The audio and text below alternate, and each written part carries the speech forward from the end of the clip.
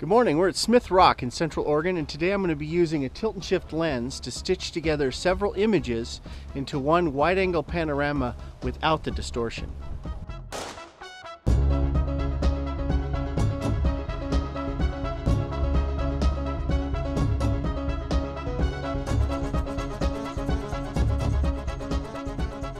Okay, what I've got here is I've got my Canon 5D Mark III and the Canon 24mm tilt and shift lens, and you can see that my camera is mounted on my tripod vertically, and what this is going to allow me to do is shoot a series of 3 or 4 images stacked, and we'll be able to stitch those together with Photoshop into a panorama that has the effective width of about a 16mm lens without any of the distortion, and it'll be taller, so it's not a real 4:3 normal aspect ratio of a photo. It's closer to square shape, but I find them really pleasing to look at.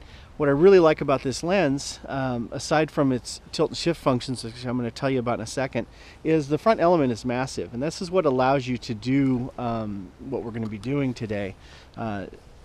If you take a normal lens on a camera like the 5D Mark III, the corners of the frame are going to be right at the corners of the edges of the glass of the lens. So if you were to draw a rectangle on the front of a normal lens element, the way they're designed is the corners of the frame are close to the edges of the glass element. With this lens, it's oversized, and that allows you to shift the lens around and use the glass in different ways, and it helps manipulate your imagery. You can tilt and affect the angle of the focal plane. People do that a lot to create miniature effects and things like that. But what I really enjoy with this lens is the shift function, and that allows you to shift the barrel of the lens. In this case, since I've got my camera mounted vertically, it's horizontally, but you can rotate the whole apparatus and shift it however you'd like. So what I'm doing here at Smith Rock is I've got beautiful vista here. We're overlooking the Crooked River, and I'm on this bluff, and I want to get some foreground of the bluff, and there's a trail that leads down to the river here, and then I've got these beautiful tall rocks in the background. With a normal wide angle lens like a 17mm lens, I can get the foreground and get the rocks and things in there, but there's some distortion and some quality issues. You're using the whole of the glass for one shot.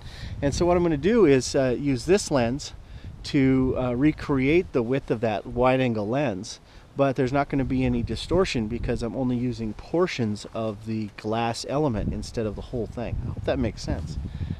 So what I'll do is I'll frame up my shot, and I'll place the lens in its far right shifted position. So you can see here I've shifted the lens using this little knob all the way to the right, and I use live view, and I go ahead and line up so that I have the right side of my frame where I want it to be for the final image. And then I'll take that shot, and then I'll dial the shift function of the lens to the center. There's a little bump that helps you know where you're in center. And take another shot, dead center, and then shift on over to the left. Kind of time consuming. Shift it over to the left, and now I've got, the far left edge of my frame. Take another shot. So with 3 images with some slight overlap, I put them into Photoshop, merge them into a panorama, and I end up with a massive file. I've got 3 full frames that I'm incorporating into one file, so I get a really high quality, very little distortion, and I get the wide angle view that I want, but I also have a nice wide angle vertically as well. So let's go back to the computer and put them all together and see what we got. Okay, here we are in Lightroom 5. I have imported my photos from my trip to Smith Rock, and I've thawed out my fingers and toes from the cold morning there. And I wanted to merge those images together into a panorama for you, but before I do, I want to answer a simple question, and that is, why bother? Why go out and buy a big, heavy, expensive tilt and shift lens when you probably already have a wide angle lens that'll do the job? Now, this is a question my wife would ask. Why do you need another lens? Well, the short answer is the tilt and shift lens is going to give me an image with a lot more resolution, with a lot more pixels.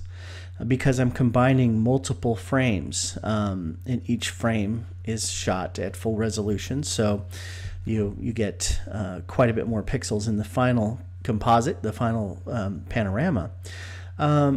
But as you can see here, I've got this shot up on the screen. This is shot with my 17-40 f4L lens, the Canon little wide zoom lens that I just love. It's a great little lens, but it does have some problems. It's got some quality issues, especially in the corners, and that's the main reason why I really like the tilt and shift lens, is because I can get really sharp detail, edge to edge, corner to corner in the frame, by overlapping those multiple exposures. So let's go ahead and go into the develop module and take a look at this.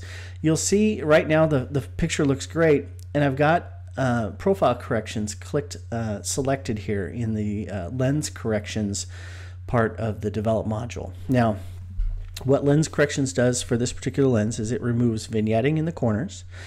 Vignetting is caused by the it's actually darkening in the corners that's caused by the refraction of the light through the glass, and when you get towards the edges of a lens element in your lens, the lower the quality, because the glass is thinner and at more of an angle to the front and the back part of the lens element.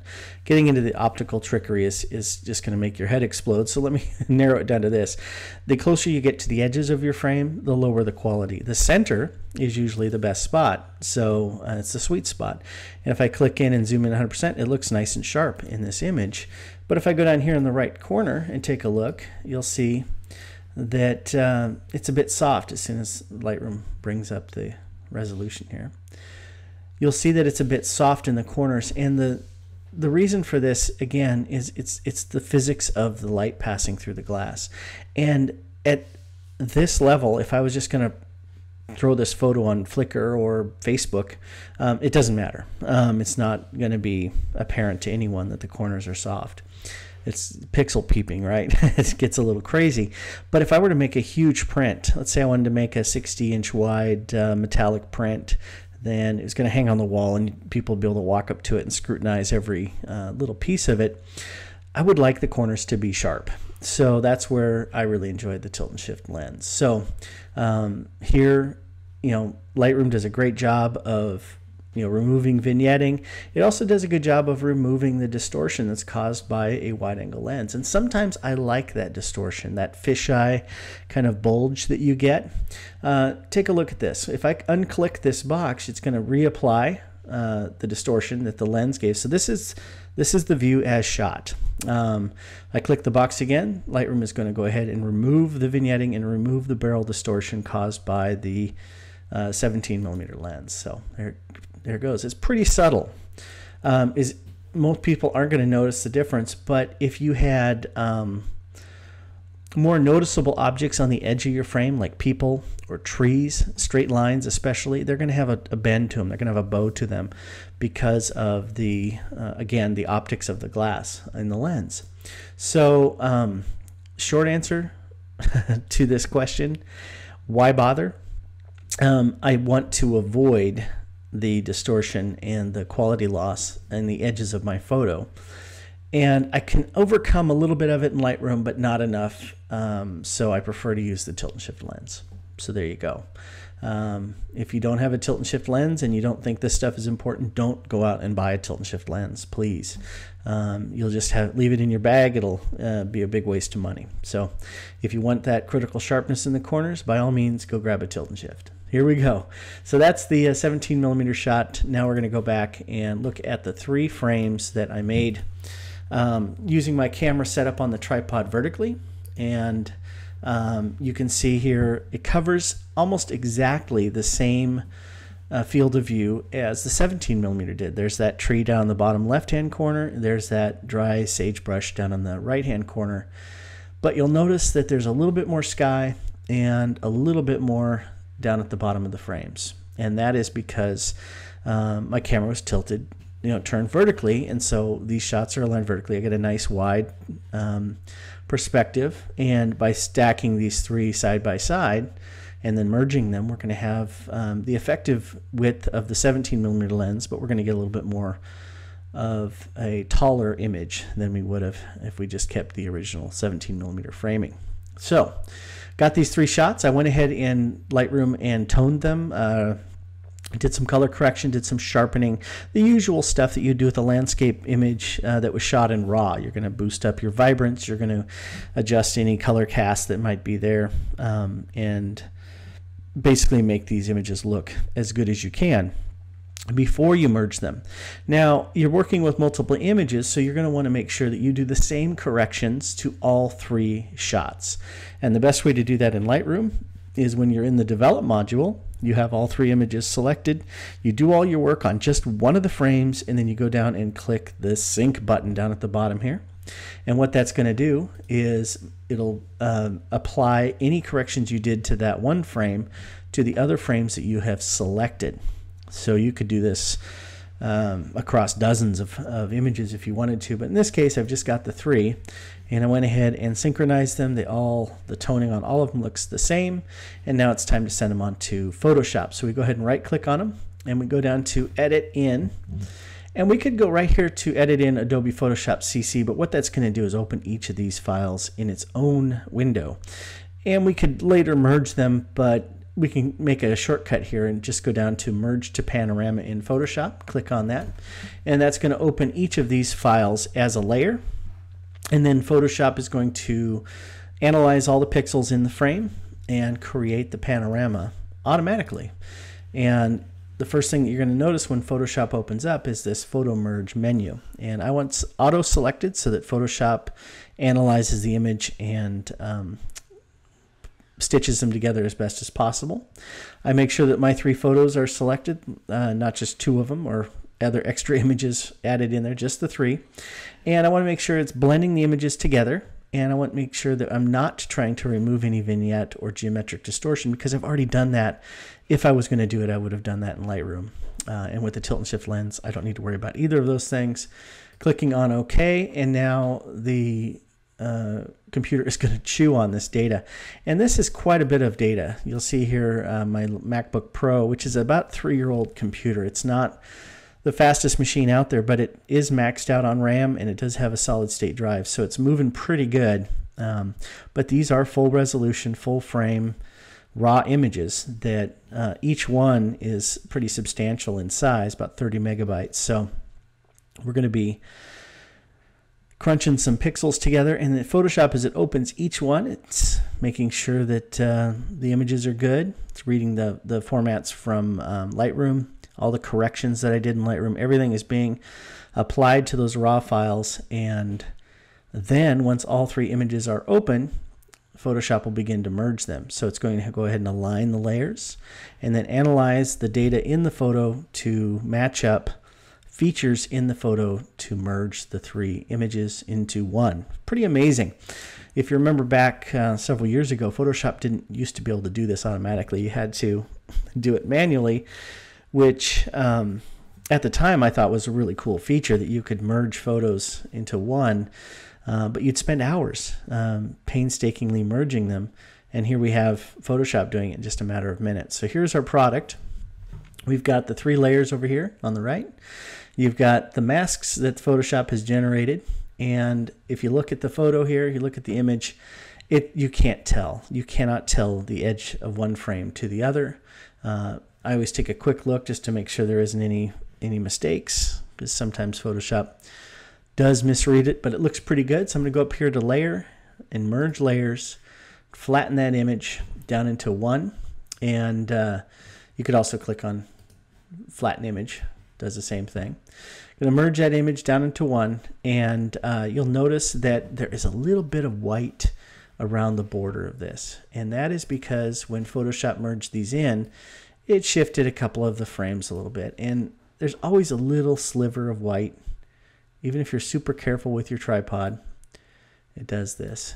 Now, another question that might come up at this point, could you take a lens that's not a tilt and shift lens and just pan your camera right and left and take a series of 3 or 4 or 5 shots and then stitch them together in Photoshop? But yeah, you could. You're going to have what's known as parallax error, and that's when you move your camera right and left, your lens does have distortion, and Photoshop does a pretty good job of eliminating that.